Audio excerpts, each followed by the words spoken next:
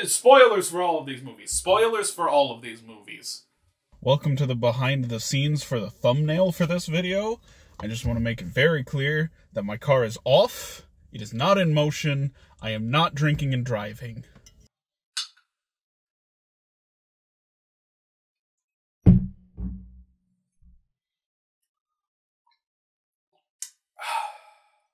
Welcome back to Drunk Ranking, where I drunk tweet a series of movies, and then I get drunk and talk about them on camera. Over the past several weeks, I have been drunk tweeting the Fast and the Furious franchise, and I am here to rate them all for you today. I want you guys to appreciate how committed to a bit I am. Like, I had Guinness for the Leprechaun review because Guinness is Irish beer, but Guinness is good. I like Guinness. Corona is probably the shittiest beer I've ever had. It's also only important in, like, 2 of the movies, so I don't know. I don't know why I did this to myself, but haha, it's Corona, like they drink in the Fast and the Furious movies. Dom's favorite beer is Corona. The last movie to come out before 2020 was about a virus. Corona virus?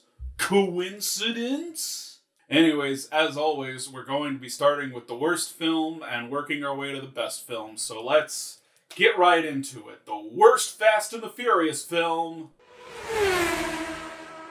Tokyo Drift honestly feels super out of place in this franchise. Like, the franchise has just started, and all of a sudden you're giving us a movie with, like, none of the characters from the previous films. Like, Dom doesn't show up in Too Fast, Too Furious, and I was kind of surprised by that. I'm like, oh, it's the second film, and you've already done away with Vin Diesel. But it is still about Brian O'Connor. It's still got Paul Walker in the lead, so it does still kind of feel like a continuation of the first movie. If you told me someone had written the script for Tokyo Drift for something completely different, and the studio just went, slap the Fast and the Furious name on there, I'd believe you. It doesn't tie into the other movie, or it doesn't tie into the first 2 movies really at all. Dom makes a cameo at the very end, but otherwise this is a completely detached movie from the rest of the series. And I mean, Han makes his debut in this movie, and he becomes a recurring character in the series. And Sean even shows up, the main character, Sean, shows up 2 other times in this series. But it just feels really weird to deviate this much this soon out of the gate. Apparently it didn't work that well because they went back to the main cast after this, but, like, I could honestly see an alternate universe Fast and the Furious franchise that just, you know, every movie is about the street racing scene in a different country, right? The first 2 are about America, and then you get a Japanese one, and then maybe you get one about street racing in Mexico, or street racing in Brazil, street racing in the UK. I suppose they do go all over the world in this franchise, but, like, street racing stops being an important part of the plot pretty quick. That's not why I put this at last place. I put this at last place because it's kind of boring. I'm not super interested in this movie. There's just not that much to it. There's like a kid who keeps getting in trouble and getting in street races, and he, like, wrecks another dude's car in a street race, so he gets shipped off to his American GI dad stationed in Japan. I do think it's interesting that they decided to show off what street racing was like in other cultures, although the main characters of this film are still a white American and a black American, so not that multicultural. Also, an odd thing about the Fast and the Furious franchise is you can pretty often pinpoint when a movie in the franchise came out. It reflects modern trends well enough that you can kind of pinpoint when every movie comes out. And it's clear this was coming out, you know, mid-2000s when, like, Japanese culture was kind of a new thing in America. You know, like, people were getting real into, like, anime and stuff, and we were importing a bunch of, like, crazy new Japanese movies, and it's like, ooh, we gotta cash in on that. Let's set Fast and the Furious in Japan. They pull a bit of Saw 3 with this movie, where, like, Saw 3 killed Jigsaw, and then they had to, like, fuck around with the timeline so that made sense. They do that with this and Furious 7, although maybe I should save the bulk of the discussion of that for Furious 7, because that's when it becomes actually relevant. Like, that is more the fault of Furious 7 than Tokyo Drift, but I'm still gonna complain about it a little. So they introduce a character in this movie named Han, and Han dies in the movie, and then he shows back up in the fourth movie. He shows up at the beginning of the fourth movie, but the beginning of the fourth movie is clearly supposed to be a flashback, because Letty's in it, and the plot of the fourth one is that Letty is dead. So you're like, okay, this is a flashback to, like, before Han had died when he was part of the team, right? But then he shows up in 5 and just continues being a normal presence. He's in 5, he's in 6, and then once 7 rolls around, then they show, like, the scene from Tokyo Drift happening. So apparently Tokyo Drift happens after 4, 5, and 6. Which doesn't make sense for a variety of reasons, but we'll talk about those when we get to Furious 7. I only bring it up here because there's not really that much to talk about with Tokyo Drift. It is ultimately a pretty boring movie. They play a Kid Rock song in this movie, and they play the whole fucking song. They set an entire chase scene to this fucking Kid Rock song. So it gave me a chance to shit-talk Kid Rock on Twitter, like a week before everyone else started shit-talking Kid Rock on Twitter. Yeah, that's how long I've been doing this. Before the Kid Rock controversy, I started this series. Anyways, Tokyo Drift is pretty dull. Not at all a noteworthy entry in the Fast and the Furious series. In fact, if there were one movie you could skip and still totally understand what was going on in, like, most of the other movies, this would be the one you could skip. Not a fan. Moving on. Fast and Furious, which is the fourth movie in the franchise. That's really confusing. My understanding is they called it Fast and Furious because they intended for it to be the last movie in the series. Kind of the way Friday the 13th Part 4 was called The Final Chapter, even though it was not the final chapter. Or maybe it was just to note that, like, the Toretto gang was back in the series, I guess. Because they're back. Dom's back for the first time since the first movie. Although he does appear at the end of Part 3, like I said. He appears at the end of Tokyo Drift in a cameo appearance. And it's actually the first time he mentions family. Some guy walks up to the main character and he's like, hey, this guy showed up, says Han was family. And then, oh, it's Dom from the first movie. You remember the first movie. So this has one of the slowest top speeds of any movie, but it is on the more furious side. It's a revenge story. Letty is killed, but not really. So, Dom is going after the guys that killed Letty. Spoilers, Letty comes back after, like, 2 movies. But that's just kind of how this series operates. People die, and then it's like, nah, okay, but they didn't really die. So, I mean, it's a revenge film, and that kind of works, but I don't know, it's just not that interesting. It's just that. That's all there is to it. Like, Dom is out for revenge, cause someone killed his wife. And she is his wife. That's revealed in the 6th movie, 7th movie. I forget. But eventually, it's like a twist that they got married. So spoilers. Dom and Letty were married. I gotta say, there's this cliche in action movie sequels where the love interest from the previous movie is either immediately killed off or completely forgotten about and not even mentioned. And honestly, Too Fast, Too Furious does it by not having Brian mention Mia at all, but I kind of appreciated that this followed up on that. Like, Brian and Mia are back together, and they stay together.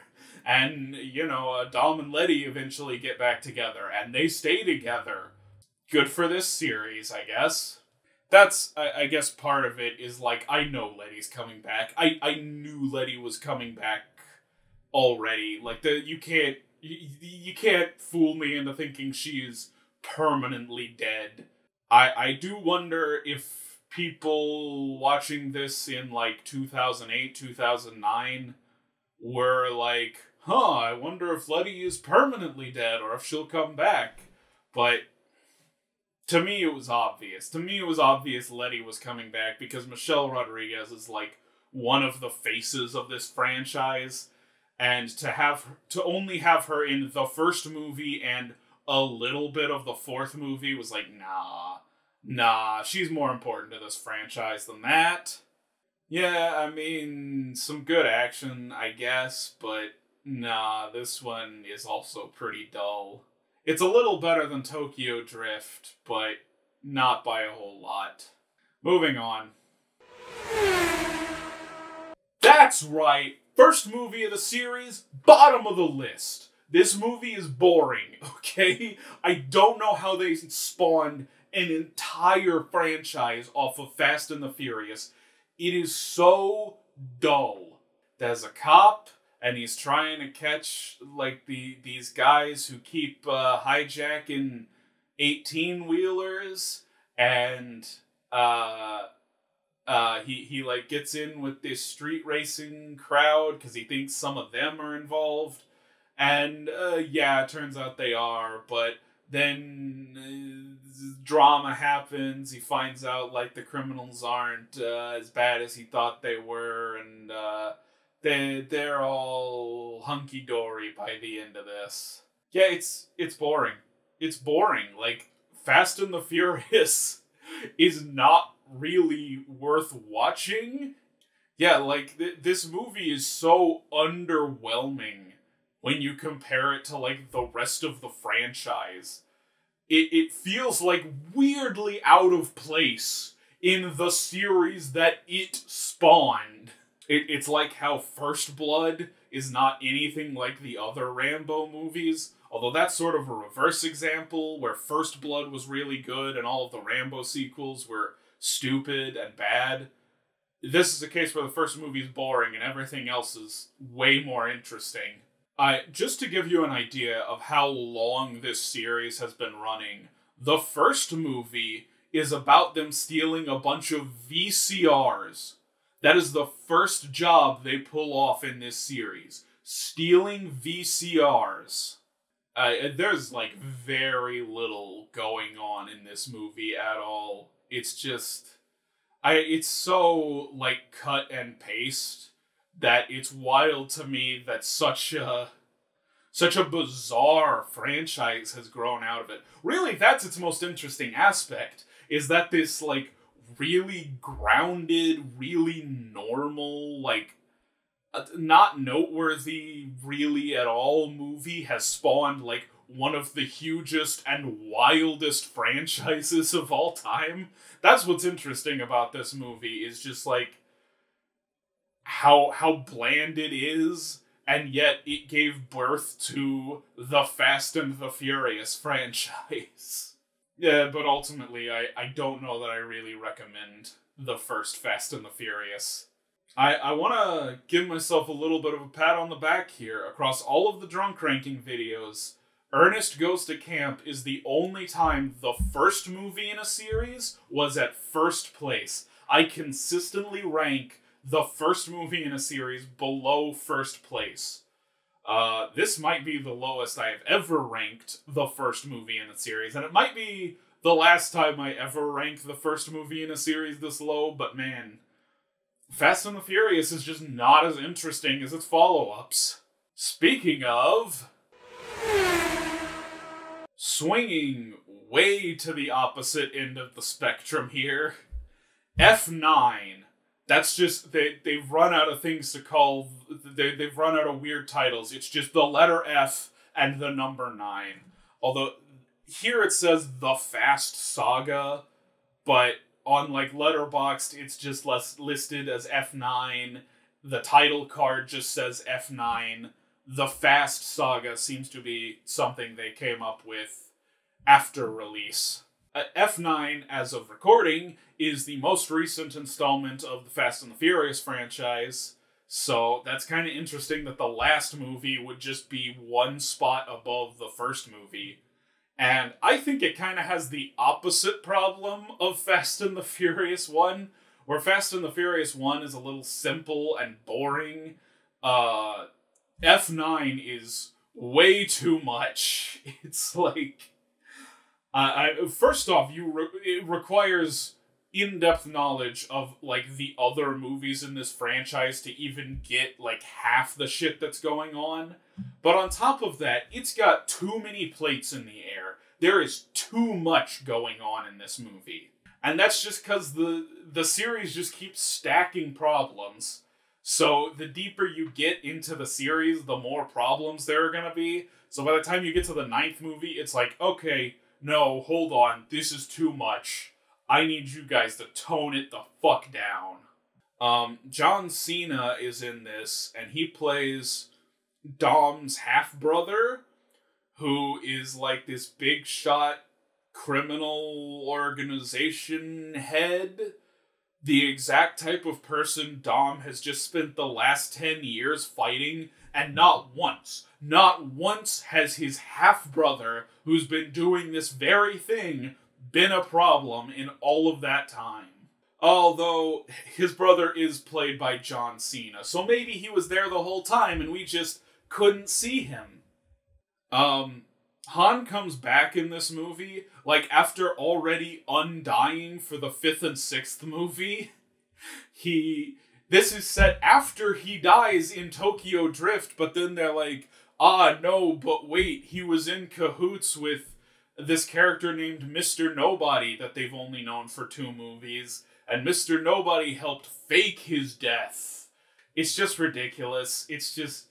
I don't know, this is a franchise that just loves to bring back its dead characters. Gal Gadot plays a character who dies in the 7th movie. Spoilers for all of these movies. Spoilers for all of these movies. Gal Gadot plays a character who dies in the 7th movie, and I guarantee if she hadn't gone on to be Wonder Woman and is, like, way too expensive for them now, they'd have brought her character back to life. Like, she would still be alive in this series.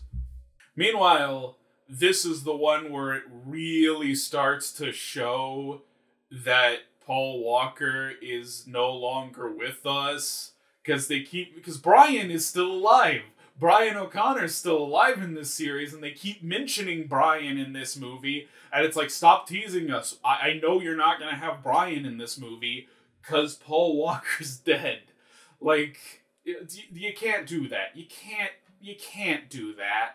Also, real big surprise that Han came back when he's right on the fucking poster. I wonder if Han's gonna be in this movie. I can't figure it out. Although, Sean from Tokyo Drift did show back up, and I'm like, oh hey, Sean! Even though he's from my least favorite movie in the series, I'm still like, I just love it when franchises reference obscure characters within their own franchise. And, you know, like, Sean basically disappeared after the 3rd movie, so the fact that he was in this was like, Sean's back. I don't know, I thought it was nice. Now I've been joking for a while that the 10th Fast and the Furious movie should be called Fast X and be set entirely in space.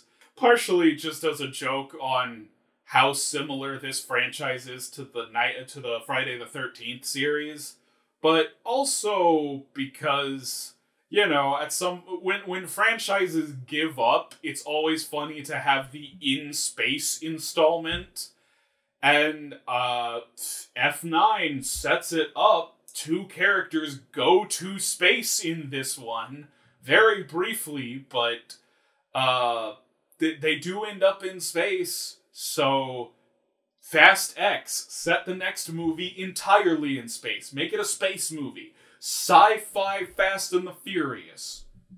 There's also a reference to the Minions in this movie, which is part of why I have ranked it lower than Furious 7.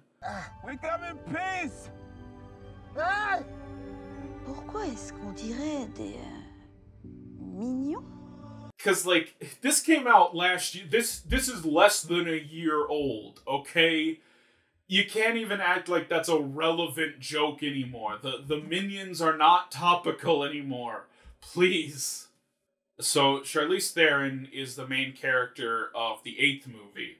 Main villain of the 8th movie. And she shows back up in this movie with the worst haircut I have ever seen. I mean, I get the daddy issues, but look at what you've built.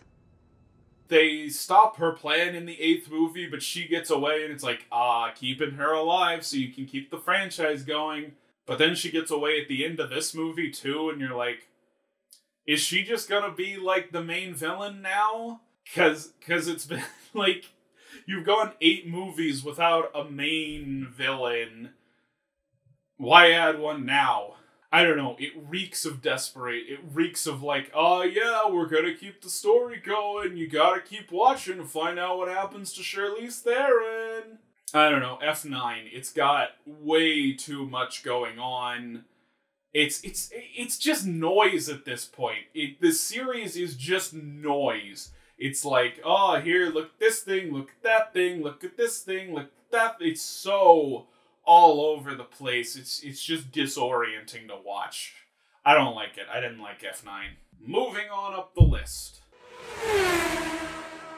1 Corona.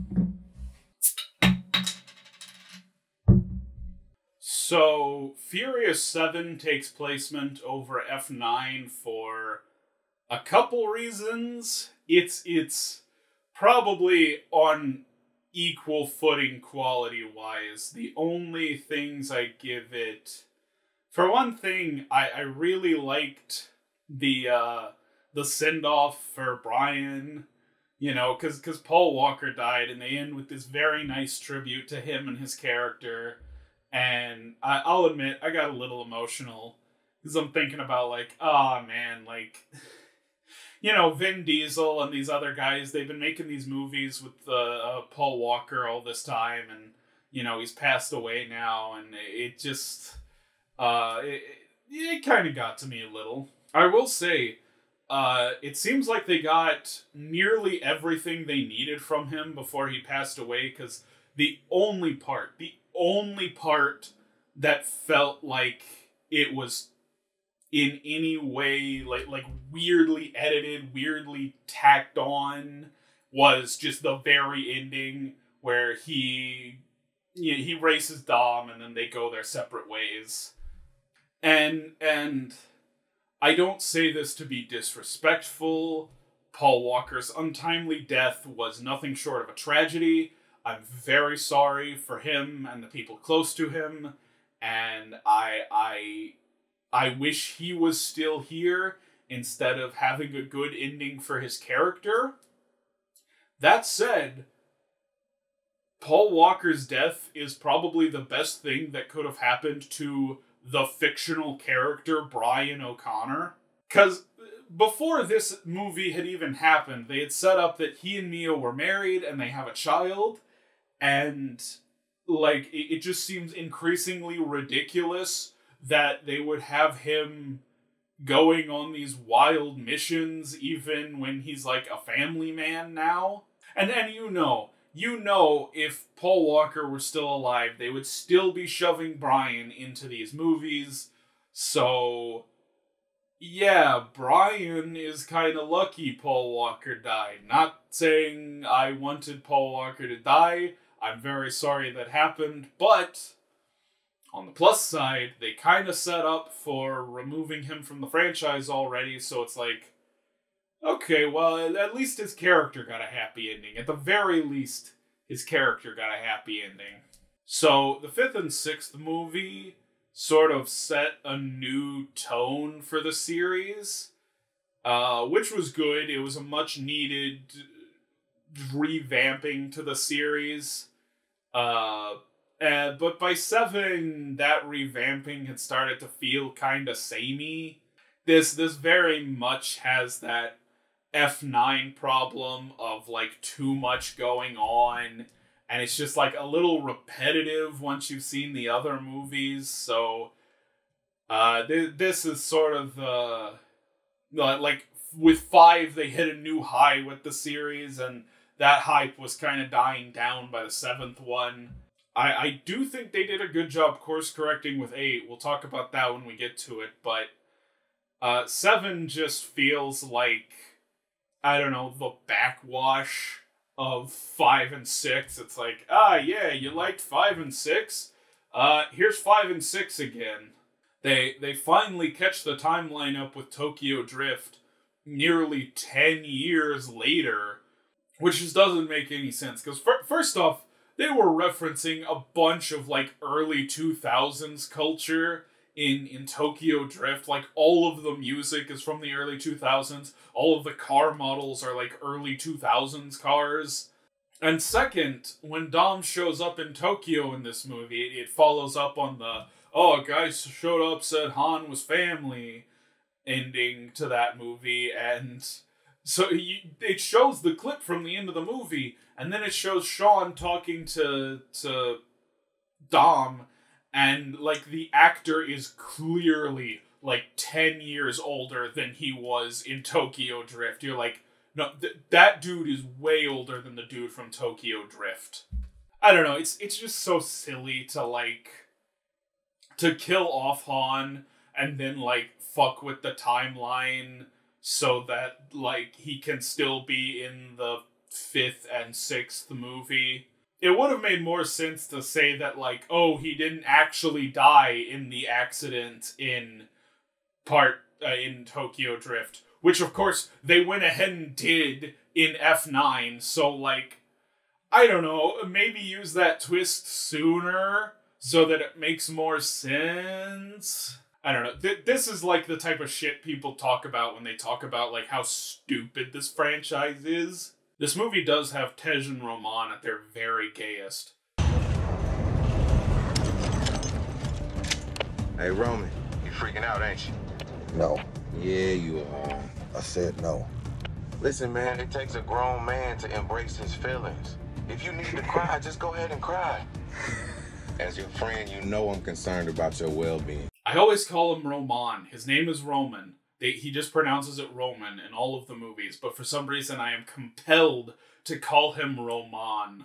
Yeah, like, the homoerotic tension between them had been building, but this is the movie where it's just like, okay, these characters are fucking gay. You cannot convince me otherwise. They are dating.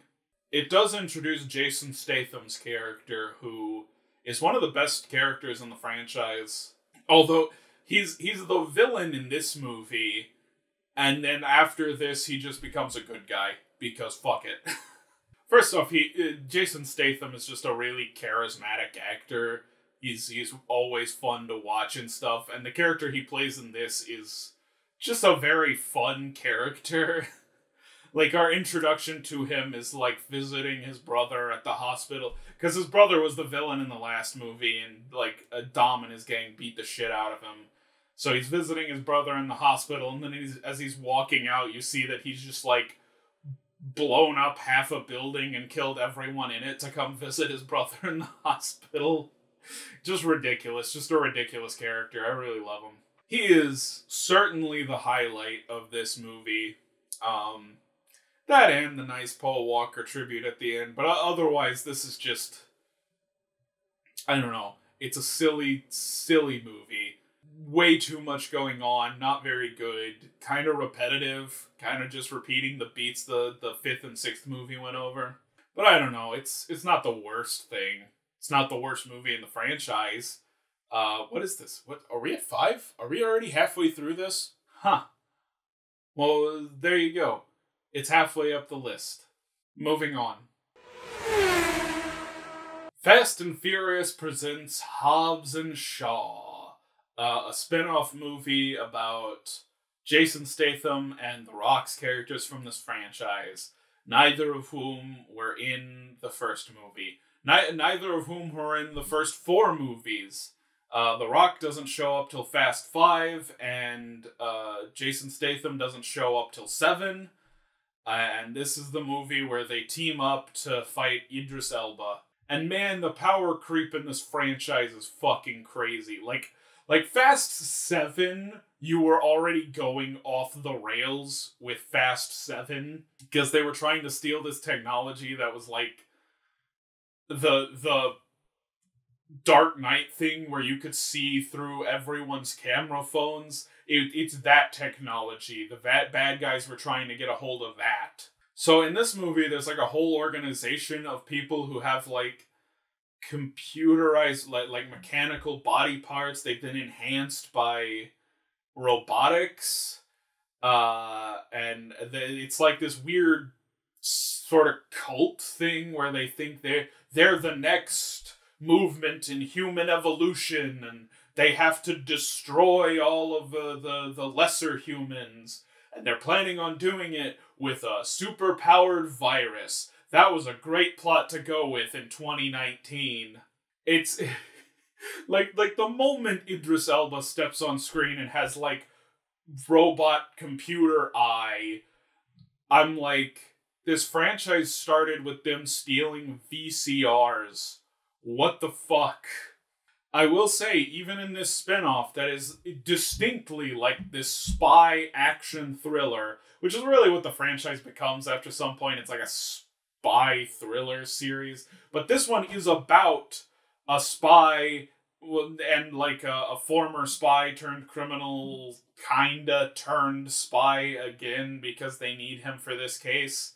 Like, even in this one, they're like, well, it's the Fast and the Furious franchise, so there's gotta be some scenes of people driving cars.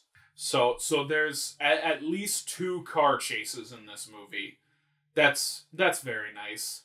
Helen Mirren plays Shaw's mother, Jason Statham's mother.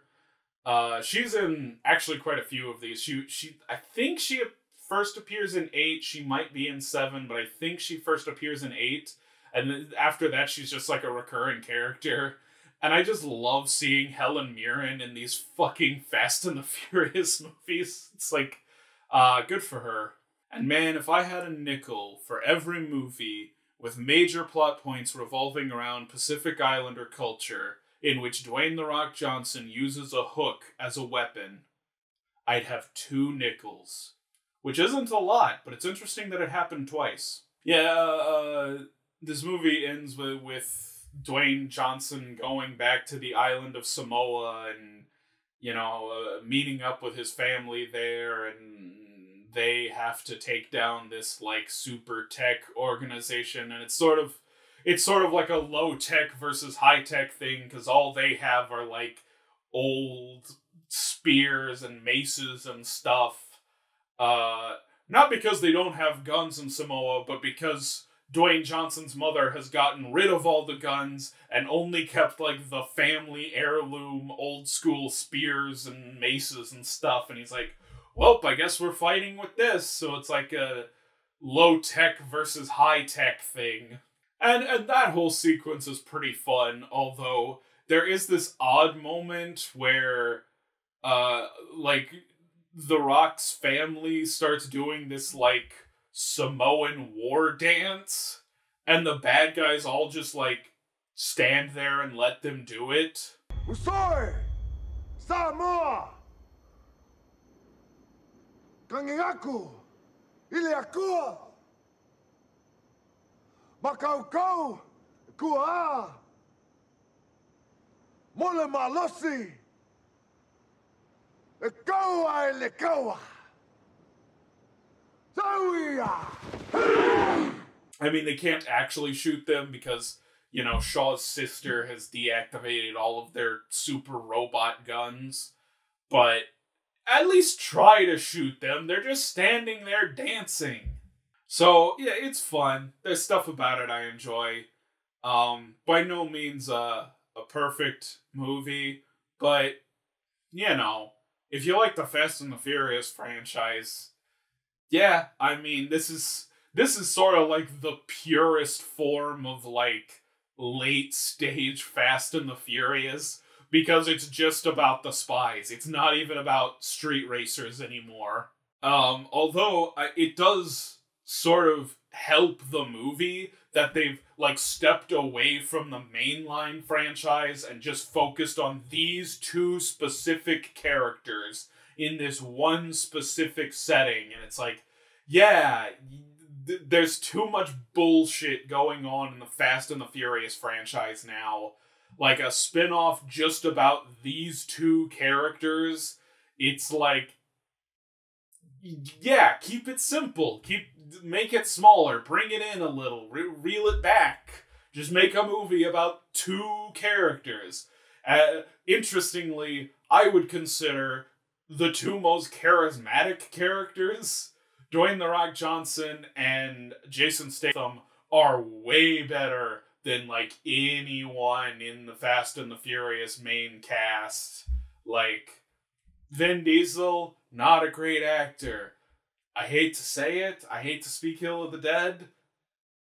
But, you know, Paul Walker, not a great actor either. Honestly, The Rock and Jason Statham are just super charismatic dudes on the other hand. They make way more interesting leading men. Yeah, Hobbs and Shaw. It's one of the better ones. One of the more interesting ones, at the very least. Eight of the Furious. This one gets high placement just because it goes so balls out insane in so many places that, like, the submarine is the one everyone remembers, right? There's like a big chase scene with a fucking nuclear submarine, but there's so much other just completely insane bullshit that happens in this movie. Even the main plot, I think, is pretty interesting. Like I said, the series had gotten kind of samey by the time they got to 7. Like, 7 just felt like a rehash of 5 and 6.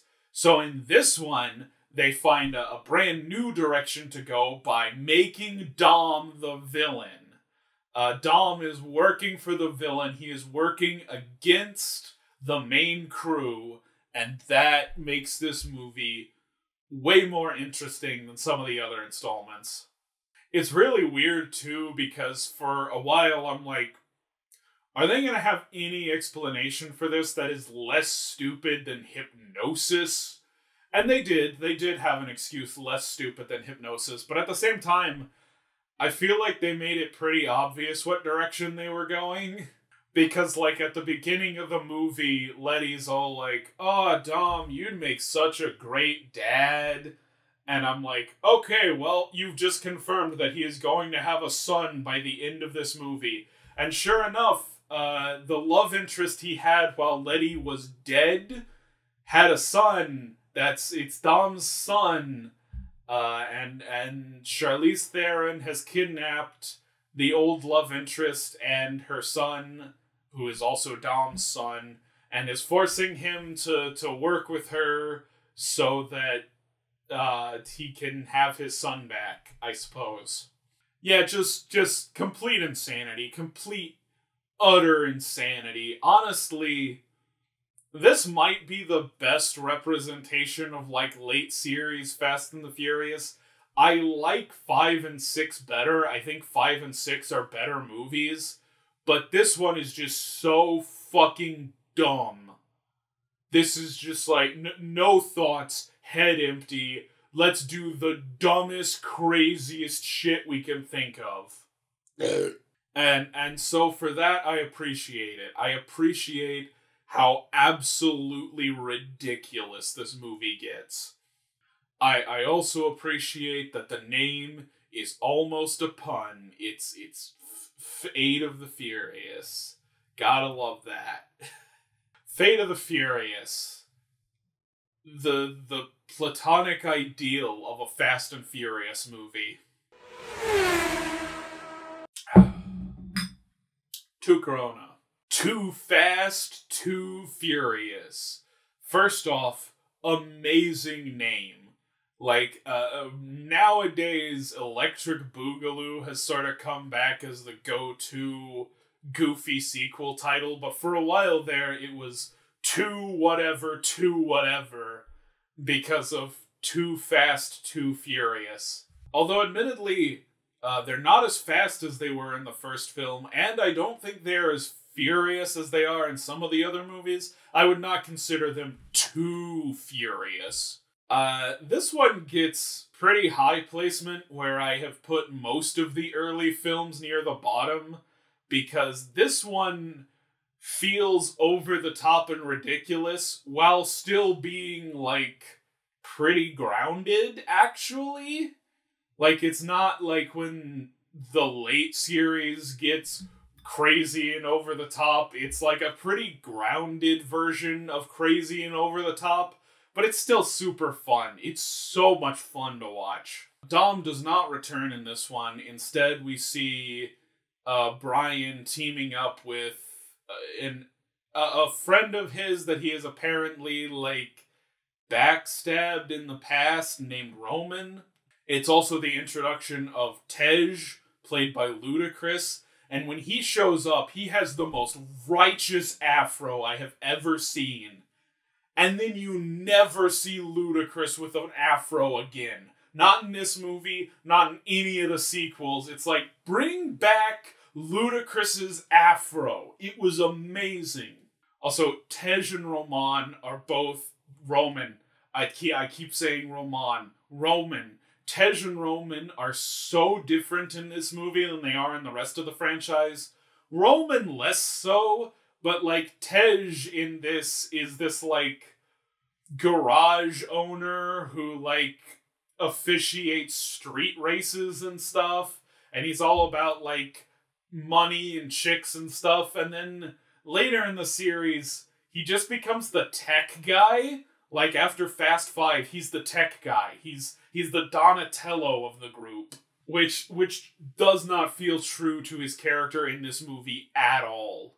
Basically, Brian and Roman are tasked with, like, catching they're working for this crime boss, and they're supposed to, like, figure out what evil shit he's pulling off, but instead they decide, oh, you know, we're gonna go off the record and, like, run off with all the money, run from the cops with the money, to run from the cops and from this bad guy that they're taking all the money from. And it culminates in Paul Walker driving a car off a bridge onto a boat. And I'm just like, yep, yes, this is what I want out of a Fast and the Furious movie. They immediately figured out what worked about this franchise, and then immediately forgot what worked about this franchise until the 5th movie. Yeah, Too Fast, Too Furious. It's just a lot of fun. And it's a lot simpler than some of the later installments. It really hits a sweet spot of being, like, ridiculous without being overcomplicated. I would consider it the franchise's first early success. Moving on to... Okay, so I don't actually know what the title of this is. The title card says Furious 6, but the poster, the IMDb and the Letterboxd, even this box set, call it Fast and Furious 6, and not Furious 6, so I'm pretty sure it's Fast and Furious 6, but the title card just says Furious 6. So I put this one above 2 for one and only one reason. In this movie, they show this giant fucking airplane. Where the hell does dude think he's going? We're on an army base. He's trapped.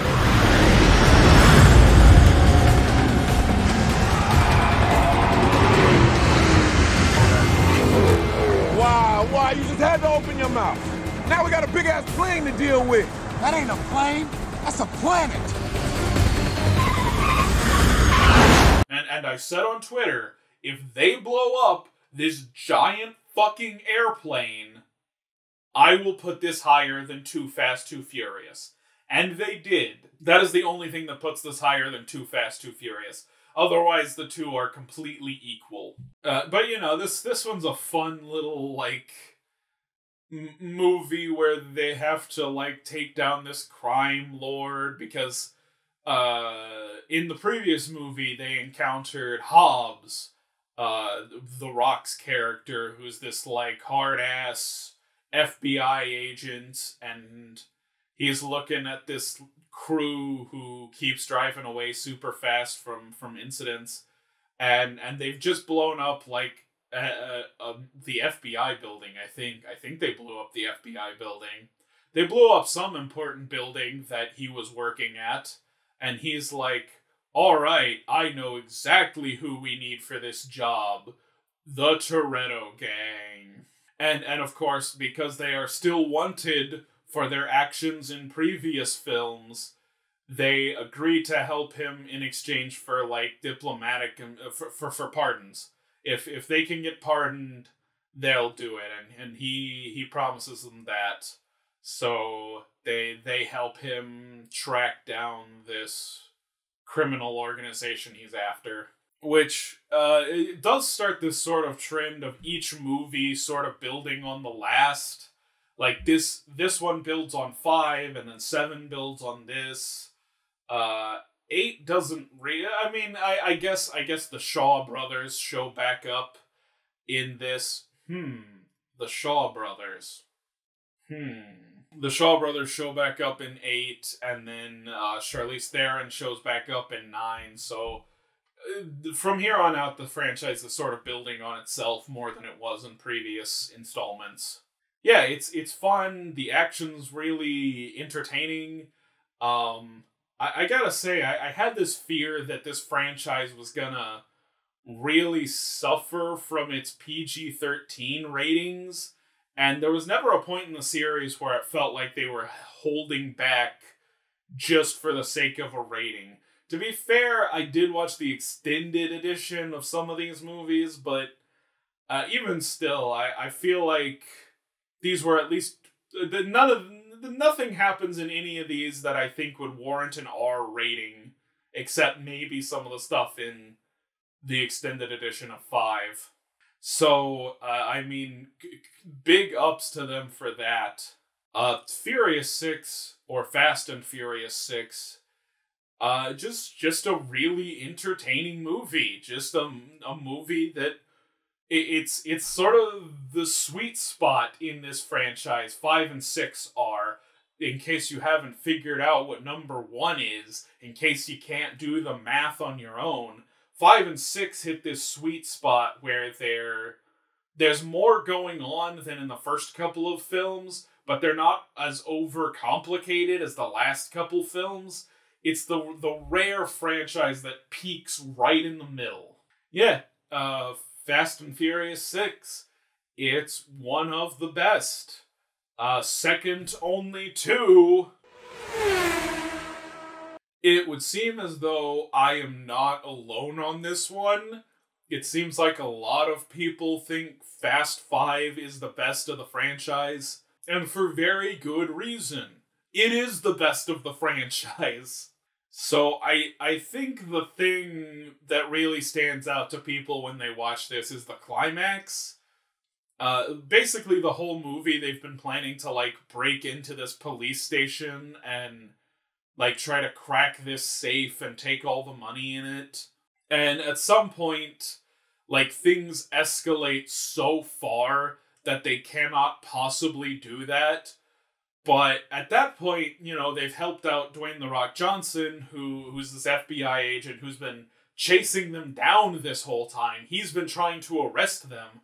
And then, you know, this like, Brazilian crime lord attacks the convoy that is taking them to jail, taking them, I guess, back to America so they can be tried.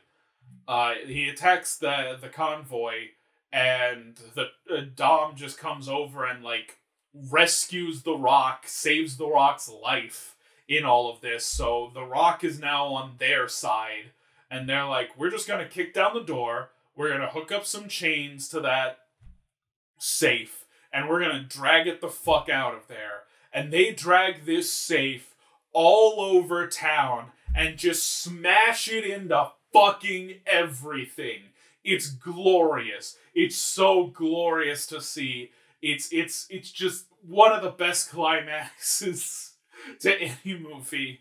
If I were going to recommend one Fast and the Furious movie, it would be this one, and it would just be for that end scene where they're dragging the safe all over Rio, I guess. I think they're in Rio. All over Brazil. They show a shot of this, like, bank that has, like, all these glass windows, and it's like, oh, don't fucking tempt me, man. Here comes the safe. Smashes all the fucking windows, and you're just like, yes, the collateral damage in this movie. The rest of the movie is fine. It's interesting to see them, like, planning a heist movie, or planning a heist in a Fast and the Furious movie. I guess they were kind of pulling off heists before this, but all involving cars. The only thing that this involves with the cars is they have to drive away quickly. That's what this has to do with cars. And then ultimately they don't even have to drive away quickly because they end up driving away with a giant fucking safe tied to the back of their cars. It's so perfect. Like, it's a movie that knows exactly what you want. It really plays with, like, audience expectations. It's like, you guys want to see something crazy? You guys want to see something fun? Huh? Come on. Fast 5. Just the absolute best this series has to offer. Which, of course, only leaves us with...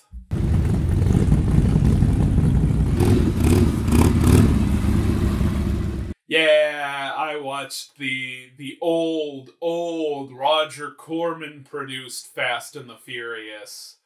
I don't think Fast and the Furious 1 is a remake of this. I think that's just incidental overlap of title. Maybe the 2001, 2002 movie is named after this, but the plots are not similar at all. This is about a guy who's been convicted of murder, and he's going to prison, but he, like, knocks over the prison bus and is on the run, and he sort of kidnaps this woman so that he can take her car, and they somehow end up getting registered in a race. Like, he registers the car in a race to, like, hide from the cops. I'm not going to talk about this for too long, partially because this is not what you're here for, and partially because this movie is really boring. Like, compared to Tokyo Drift, I would rather watch Tokyo Drift, and I put Tokyo Drift at the bottom of this list. So if I were going to rank this with all of the other movies, it would be dead last. I did not enjoy this film. But, you know, how many other people are going to talk about the Fast and the Furious 1953 in their Fast and the Furious breakdown, huh? No one. Just me. I just want you to know how much these drunk ranking videos have affected my year-in stats on Letterboxd. My top actors of the year were Jim Varney, the man who played Ernest, and Warwick Davis, the man who played the Leprechaun. In fact, tied for third place with Peter Cushing, the girl from Sister Street Fighter, and Donald Pleasance, is Paul Walker, because of the Fast and the Furious movies. Also, my top directors for the year were John R. Cherry, the director of all but one of the Ernest movies, and Justin Lin, the one who directed all of the Fast and the Furious movies, who directed a bunch of the Fast and the Furious movies, not all of them. So yeah, that's the effect this has had on my Letterboxd stats. Fast and the Furious is maybe a franchise that is more interesting to talk about in the broader sense than it is any specific movie in it. I'm really surprised no one has done like a video essay breaking down sort of the political implications of this series. It's a series with like really strong diversity, but both like racial and ethnic diversity, and the women are as much a part of the story as the men are. They are just as important. Well, maybe not just as important, but they're a big part of this series as much as the men are. There's a neurodivergent character in the first film. Granted, he gets killed, and there's not really another one, but that's something. There is a neurodivergent character in this series, and if you want LGBT representation, you've got Tej and Roman. What about my steps? What am I supposed to be doing? No, we didn't miss anything. You're special teams. So when we need you, do what you do best. And that is? Shine brightly, like only Roman Pierce can do. This is like one of the biggest franchises of all time, and it has like better representation than like the MCU or Star Wars. It's also interesting when compared to the other franchises I've talked about, because there is definitely a future to the Fast and the Furious franchise. I know there's been a Paranormal Activities movie since I did my video about it, but you know what? I'm not going to watch it. You didn't know about it. I didn't either until someone commented on that video that they were about to release another one, and I'm like, fuck that, man. Like, it was a Paramount Plus exclusive, so that kind of tells you how much hype there was for another Paranormal Activity movie. As for the future of the Fast and the Furious franchise, it seems like Vin Diesel really wants to wrap it up with the 10th movie. And hopefully that works out. Although I could see them doing like a closing the book on the whole franchise 10th movie and then having like spin-off movies. I really want a Tej and Roman movie. Please give me a Tej and Roman spin-off. Also, I feel like inevitably there's going to be a movie about Dom's son and Brian's son facing off in some capacity. And maybe even like a prequel movie, because F9 had a bunch of like flashbacks to Dom's teenage years. It's very much the Godfather Part 2 of the Fast and the Furious franchise.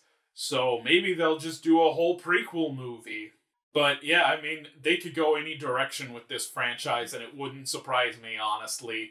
Like, this is just like a franchise that can do whatever it wants. Whatever direction they go with the next movie, it will make as much sense as anything else they've done. It is a series with a bit of a reputation for being, like, dumb trash. And I get why, but at the same time, I don't know if that's totally fair. Maybe for, like, the more recent movies, like 7, 8, and 9, if you want to say those are just, like, trashy fun, fine. But now there's some of these movies that I really like. As for you fucking people, I put this in a poll with Paranormal Activity, and you guys picked Paranormal Activity. And I gotta say, there is not a single movie in the Fast and the Furious franchise that is worse than the best Paranormal Activity movie. This franchise is better in every way than Paranormal Activity. So fuck you people for picking the wrong thing. Anyways, I'm putting the next drunk ranking to a vote. So we could do either the Police Academy series from the 80s, because my god, there were so many fucking Police Academy movies, or I picked up this box set of the Bring It On movies. There's 6 of them. I didn't realize there were 6 fucking Bring It On movies. I thought there were like 2 and then a straight-to-video one. There's 6. There's 6 Bring It On movies. So that's your options for next time. Police Academy or Bring It On. As always, follow me at Matt_presents if you want to see me drunk tweet these movies in real time. After this, I'm going to take a bit of a break. I'm I'm honestly about to take a bit of a break from alcohol in general, just to sort of, for my health. When I come back, I do need to do Venom Let There Be Carnage, but I think that's the only movie I have before I dive into my next series. So, you know, go ahead and vote. Bring It On versus the Police Academy series. I guess that's all I have to say. I'm gonna finish this Corona so I don't have to open another one.